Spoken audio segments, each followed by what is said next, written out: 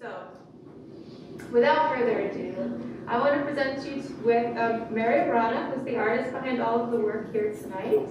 She's going to do a little talk about the pieces in the exhibition, and then we'll follow it with a quick question and answer period. I think it's going to approach 10 degrees tonight, something like that. So I really appreciate that. There are a couple of different series happening. This body of work right here was created specifically for this exhibition. This exhibition is called The Midnight Garden. And for me, that means that moment at night where you're sitting alone and you're thinking and you're ruminating about the experiences, the things that you have gone through, those feelings that you have in privacy. And that time that you have alone where no one is expecting anything from you, or a lot of people are expecting a lot of things from you, as I learned when I became a mom a year and a half ago. So this experience is about being in the middle of being awake and feeling like you're also in the middle of going to sleep, and that like weird liminality between awake and asleep. And so there's a series that expresses that sentiment in 2 words right there, and we'll get to that. So the Midnight Garden. This work right here, this one is about the brevity of life, and so this is my daughter's hospital beanie that they gave her when she was born in July of 2020, and so that was a really, I guess, like really pure, pivotal moment in my life. And so this veil over here is Pakistani. I myself am Pakistani. I was born in Long Island, and I was raised in Long Island. Then I moved to Florida, and then shortly after, life is very short.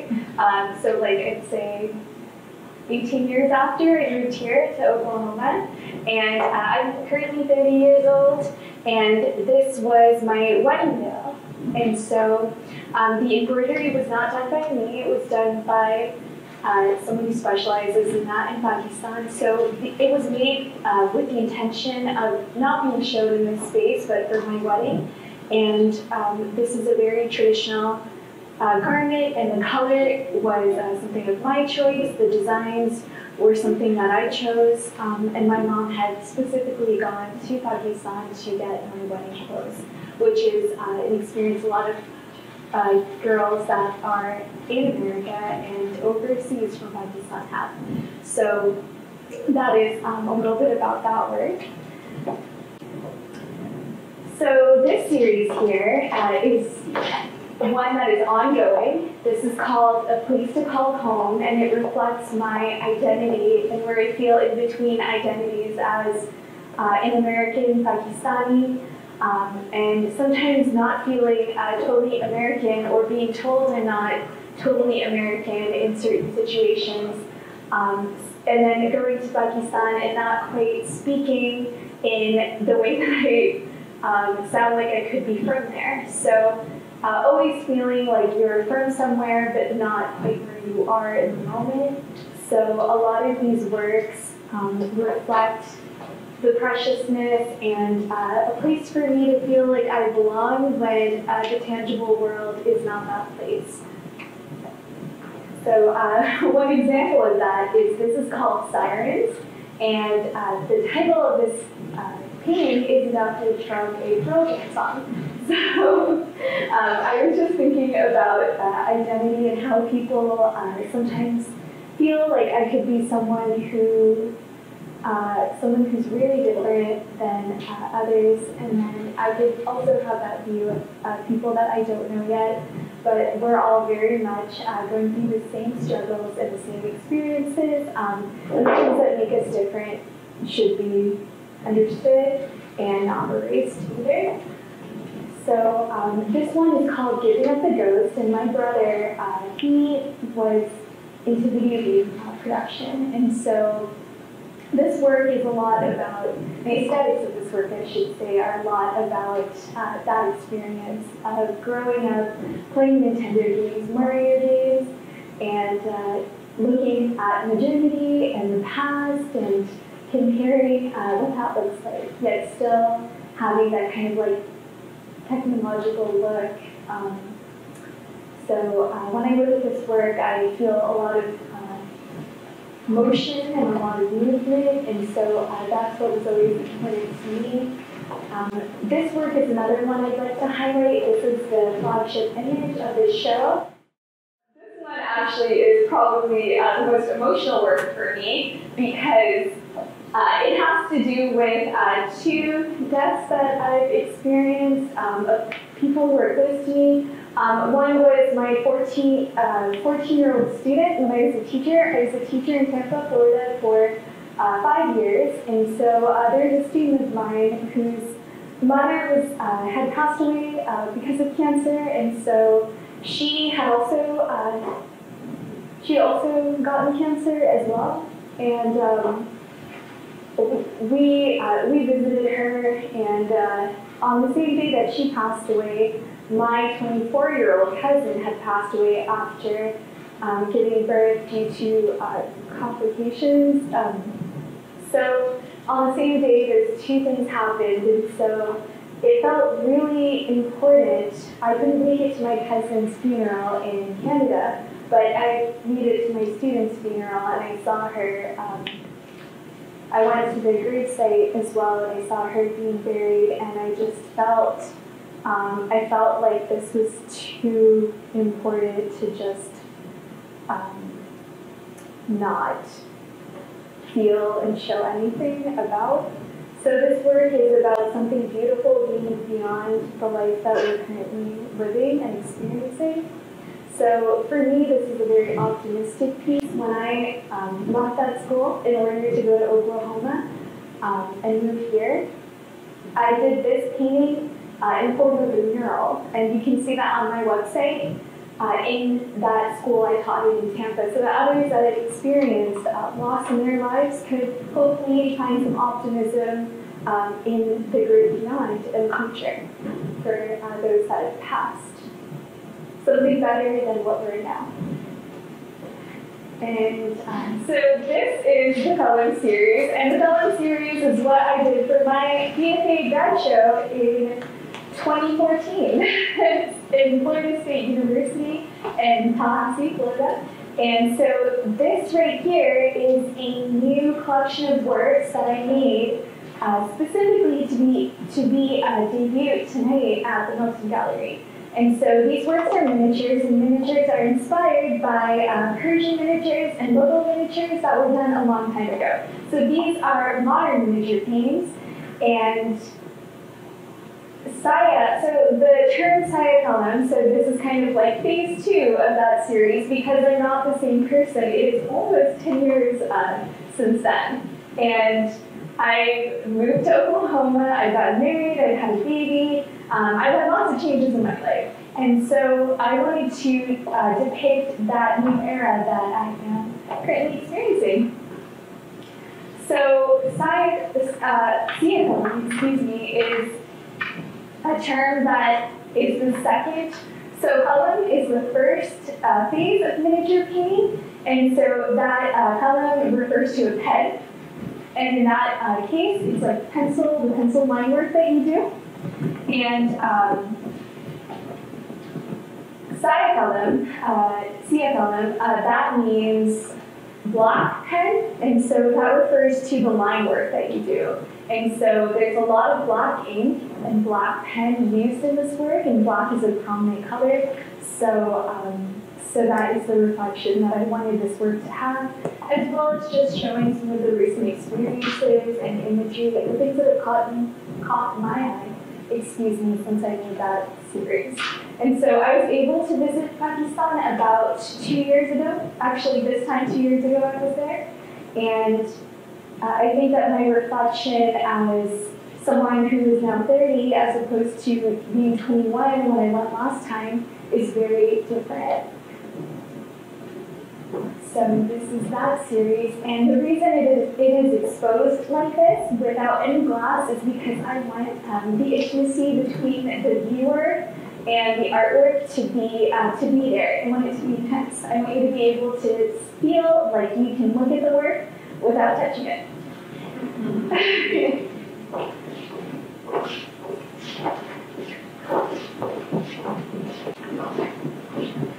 So when I said this series could be described in 2 words, this is the name of this series. It's called Sleep, Walk, Daydream, and that's that weird period between being way too tired to feel like you're awake and being way too awake to feel like you could fall asleep. So these works reflect that.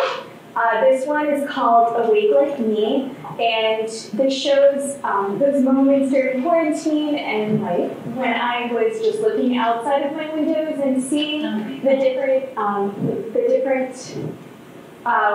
windows of my neighbors and feeling like, oh, someone is awake in our neighborhood just like me, or most people are asleep unlike me. So. And there are 3 more over here.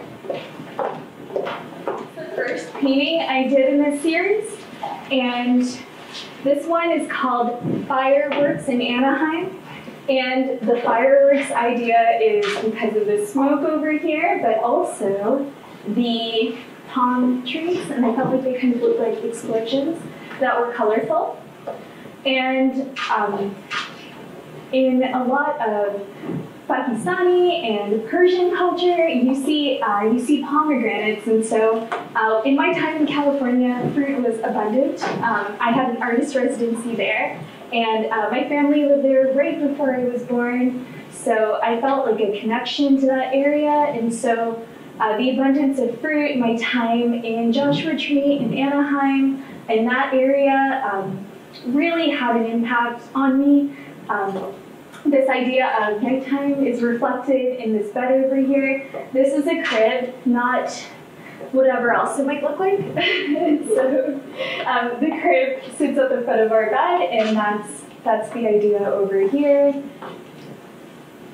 And so during my pregnancy, I was bedridden for a little while and asked to stay in bed and not move, and this was when I was in Pakistan. So it was right before COVID hit, so I'm very fortunate by like maybe a week that I wasn't stuck over there beyond what I was hoping to stay for.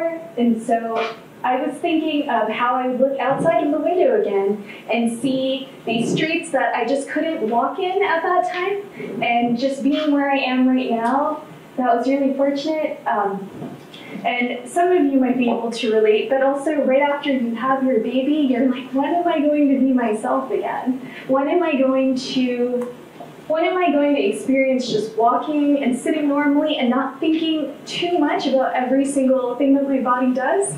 And so this is a way, I think, to celebrate where I am now. And I definitely felt like I was like trapped in a space, but also felt like I had seen ways that I could be taken care of and accept that care from others. So that's what this work reflects. And this work, I believe, is called Tight Spaces. And this one is called Parade of One. And so something in my childhood that I was really attracted to was that scene in Dumbo where it's really crazy, and as an adult I realize now that Dumbo was drunk. And so that really beautiful like Fantasia kind of look that I'd seen at that time, I started to do art as I got older, and later realized there was a word for that art, and it was called psychedelic. And I was like, people do what I do, and I thought I came up with it. I did not. And so a lot of my work is influenced by the things I saw as a kid. And what's crazy is thinking that there is a person on this world who is influenced by the things that I am doing now, my daughter. And so even while making these works, if you look closely, you will see the crayon marks that she did right here on this piece. And so this work is about that. I see loneliness and isolation and alienation carefully because I think it has different interpretations for each person, but that kind of solitude, I think is a more neutral word, solitude of walking alone at night and how you can also appreciate life a little bit more when it's just you and your thoughts as opposed to the influence of even positive company with you. So this is a reflection of that. And so again, this work is called Parade of One. Here is a work that is a mixture of paint, fabric that is adhered on there, and some sequins, and some parts of this are sewn on. But the idea of this work was to convey that feeling you have when you're laying in bed and you're looking at the ceiling and you're just thinking the thoughts that you have. And you're kind of in this place where you're either planning or you're ruminating, and so this piece is to encourage that kind of daydreaming / dozing off. And so the way that this work is supposed to be enjoyed is with, and I'll demonstrate, just lay down. I should take my shoes off. Each person would take their shoes off, but I don't think you guys want to see me put my shoes on for 10 minutes. So you lay down and you just look at the work and relax. Just enjoy it. Just get lost, hopefully, in the work that you see. So these are 2 pillows, and so the hope in having these 2 pillows here was to also convey that nighttime bed sheet kind of idea. And so the reason this is not straight is because it is reflective of how our bed sheets are always moving around, motion, memory of someone being there, or things just moving around.